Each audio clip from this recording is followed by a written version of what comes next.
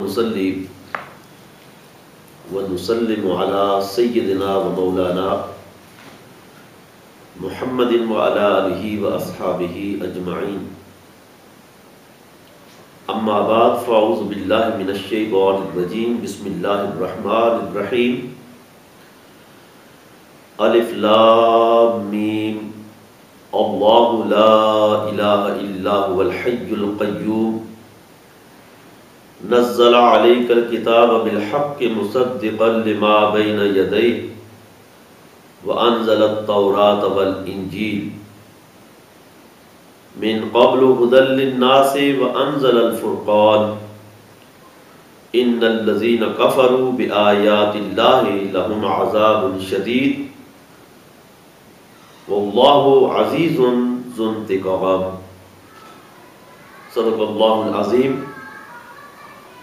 اللہ رب العزت کے فضل و احسان سے آج ہم سورہ آل عمران سورہ نمبر 3 اس کی ابتدائی 4 آیت مبارکہ ان کو سمجھنے کی کوشش کریں گے. ان آیات مقدسہ میں اللہ رب العزت نے توحید کا مضمون بیان فرمایا ہے اور شرک کی ہر حوالے سے نفی فرمائی ہے. اور ظاہر بات ہے اسلام کے اندر اکبر الکبائر کبیرہ گناہوں میں سے بھی سب سے پہلے نمبر پہ جو گناہ ہے وہ شرک باللہ ہے. کسی اعتبار سے بھی اللہ کی ذات میں بھی کوئی شریک نہیں، اس کی صفات میں بھی کوئی شریک نہیں، اس کے افعال میں بھی کوئی شریک نہیں، اور صفات کے تقاضوں میں بھی کوئی شریک نہیں. اور مسیحیت اور یہودیت ان کے اندر جو شرک کا کانسیپٹ ہے وہ ابن اللہ کی صورت میں اللہ کا بیٹا، اس کا بھی ان آیات مقدسہ کے اندر بڑا ہی زبردست قسم کا جواب موجود ہے اور مثبت جواب موجود ہے. سورہ پاک کا آغاز اللہ رب العزت نے حروف مقطعات سے کیا. الف لام میم. مفسرین کرام اس کا ترجمہ اسی طرح کرتے ہیں، الف لام میم، یعنی اس کا حقیقی معنی اللہ اور اس کا رسول بہتر جانتے ہیں. اور یہ کہا گیا ہے کہ سر بین اللہ و رسولہ، یہ حروف مقطعات جو مختلف صورتوں کی ابتدا میں کٹے ہوئے حروف ہیں، یہ اللہ اور اس کے رسول کے درمیان راز کی باتیں ہیں. اللہ لا الہ الا ہو، اللہ اس کے سوا کوئی عبادت کے لائق نہیں ہے. لا الہ، کوئی عبادت کے لائق نہیں، الا ہو، مگر وہی، الا ہو مگر وہی. کون؟ الحی، جو ہمیشہ زندہ رہنے والا ہے. القیوم، سارے عالم کو قائم رکھنے والا ہے. وہ خود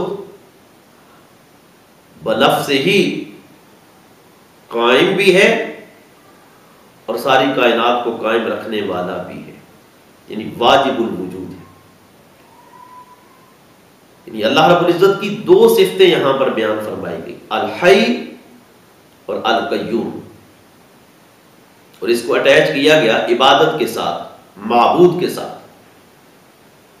تو یہ 2 صفتیں کم از کم اگر انہی پہ غور کر لیا جائے تو مخلوق خدا کے اندر کوئی بھی ایسا نہیں کہ جن کے اندر یہ صفتیں ہمیشہ کے لیے پائی جائیں.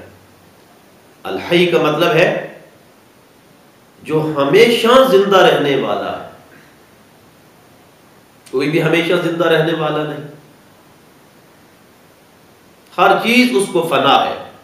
بقا صرف اللہ رب العالمین کی ذات پاک. تو اس ایک صفت حی کے اندر عیسائیت اور مسیحیت اور یہودیت ان کے فاسد عقیدے کا بطلان بھی ہو گیا۔ فاسد عقیدہ کیا تھا؟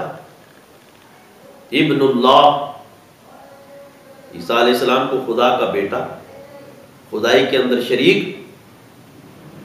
تو خدا وہ ہے جو ہمیشہ زندہ رہے، تو عیسیٰ علیہ السلام تو ہمیشہ زندہ رہنے والے نہیں، تو دنیا سے رخصت ہو گئے۔ کوئی پیغمبر بھی ہمیشہ یعنی ظاہری حیات کے ساتھ ہمیشہ کے لیے اس دنیا میں نہیں رہے گا، تو اس لیے یہ صفت حی ہمیشہ کی زندگی کی، ازل سے لے کر ابد تک، یہ صرف اور صرف اللہ رب العالمین کی ذات پاک۔ القیوم، جو خود قائم ہے اور ساری کائنات کو قائم رکھنے والا ہے، یعنی وہ کسی پہ ڈیپینڈنٹ نہیں ہے، کائنات کے اندر کوئی چیز بھی ایسی نہیں ہے کہ جو قیوم ہو سوائے اللہ رب العزت کے، وہ خود قائم ہے اور دوسروں کو قائم رکھنے والا۔ تو اس کے اندر بھی عیسائیت کے عقیدے کا بطلان ہے، کیونکہ ان کے عقائد میں سے ایک عقیدہ یہ ہے کہ جس طرح ابن اللہ وہ اللہ کے بغیر، یعنی بیٹا باپ کے بغیر جس طرح خدا نہیں ہو سکتا، اسی طرح باپ بیٹے کے بغیر خدا نہیں ہو سکتا، یہ عقیدہ ہے ان کا، نعوذ باللہ۔ یعنی ابن اللہ اور اللہ، باپ اور بیٹا، ان کے عقائد کے مطابق خدائی کے لیے ایک دوسرے کے محتاج ہیں۔ تو قیوم کا لفظ ذکر کر کے اس فاسد عقیدے کا بھی بطلان کر دیا، اس کو باطل کر دیا، اس کی جڑیں کھوکھلی کر دی اور اس کی بلکہ جڑ کاٹ دی، اور یہ فرما دیا کہ کائنات میں ایک ہی ذات ہے جو رب العالمین کی ذات ہے، جس نے ساری کائنات کو قائم رکھا ہوا ہے، اور وہی عبادت کے لائق ہے۔ نزل علیک الکتاب بالحق، اے حبیب مکرم صلی اللہ علیہ وسلم، اسی نے یعنی اللہ نے آپ پر کتاب کو نازل کیا ہے۔ نزل علیک الکتاب، اس نے آپ پر کتاب کو نازل کیا ہے، بالحق، حق کے ساتھ، یعنی حق کے ساتھ کا مطلب اس سے معجزات بھی ہیں، اس سے دلائل بھی ہیں، یعنی ہر حوالے سے علمی دلائل، قطعی دلائل، اور اس سے مراد سچ بھی ہے۔ حق، سچ اور قطعی دلائل اور معجزات، یہ ساری چیزیں حق کے میننگ کے اندر آتی ہیں۔ تو اللہ نے جو قرآن نازل کیا ہے اس کے لیے حق کا لفظ جو ہے وہ تجویز کیا گیا ہے، مصدقا لما بین یدیہ، اور یہ قرآن کیا کرتا ہے؟ تصدیق کرنے والا ہے۔ کس کی تصدیق کرنے والا ہے؟ لما بین یدیہ، اس کی جو اس سے پہلے اترا ہے۔ قرآن سے پہلے جو کچھ اترا ہے یہ اس کی تصدیق کرنے والا۔ جس طرح آپ نے یہ پڑھی بات کہ ہمارا مذہب اسلام اور ہماری شریعت ہمیں یہ بتاتی ہے کہ سارے رسولوں کو تسلیم کیا جائے۔ مومن اور مسلم وہ ہے جو نبی آخر الزمان صلی اللہ علیہ وسلم کو ماننے کے ساتھ ساتھ دیگر انبیاء کے اوپر بھی ایمان لائے۔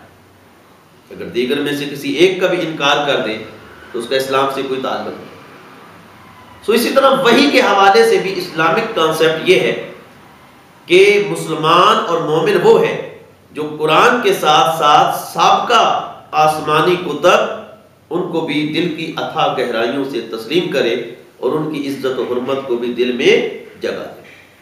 لیکن یہاں پہ یہ بات ذہن میں رہنی چاہیے کہ قرآن اپنے سے پہلے نازل ہونے والی کتابوں کی جو تصدیق کرتا ہے تو اس سے مراد دور حاضر کی کتابیں نہیں ہیں۔ انجیل، زبور، داؤد جو ہے وہ علیہ السلام پر جو نازل ہوئی، زبور، اور اسی طرح تورات جو حضرت موسیٰ علیہ السلام پر نازل ہوئی، اور انجیل جو حضرت عیسیٰ علیہ السلام پر نازل۔ تو یہ آج کی جو مروجہ کتابیں مارکیٹ کے اندر موجود ہیں اور جو ٹرانسلیٹڈ ہیں یا جو مختلف زبانوں کے اندر موجود ہیں، یہ کتابیں یہاں پر مراد نہیں ہیں۔